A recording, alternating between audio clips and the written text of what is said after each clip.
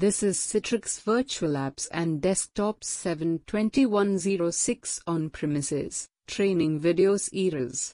And in this particular video, we'll try to cover about ICA protocol. ICA stands for Independent Computing Architecture. The first version of ICA protocol was developed in 1989 to 1990, and it was used in Citrix Multiuser version, and for the Microsoft OS II operating system. Citrix I CA completes with three components. First is server software, second one is network protocol, and third is the client software component.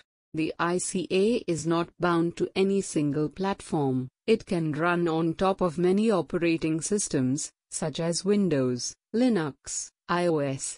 Also, it is run over industry-standard network protocols, such as TCPIP, IPX, SPX, PPP, ISDN, Frame Relay and ATM. ICA protocol operates at the presentation layer of OSI Model, which prepares the received data to be presented in application layer.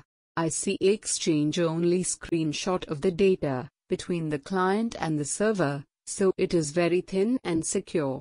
The communication between the receiver and server takes place over virtual channels, whether for audio, video, graphics, disks, COM ports, LPT ports, printers, smart card, or even third-party custom virtual channels.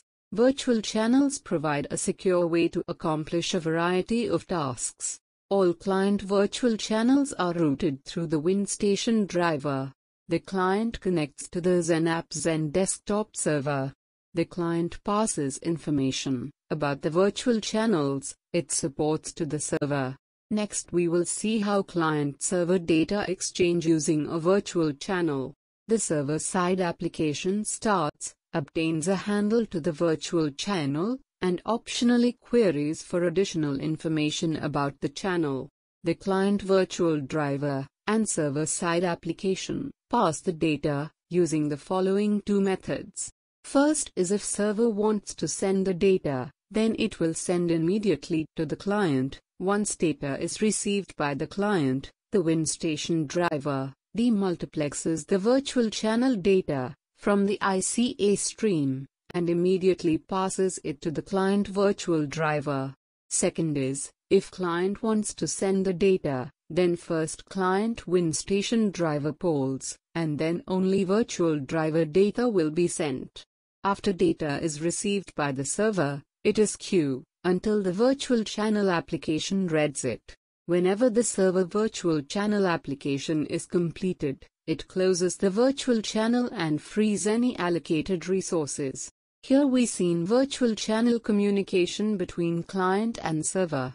Today we seen about the ICA protocol, and hope this will helps you. In next video we will cover any other Citrix topic. Thank you, and please subscribe and like the channel.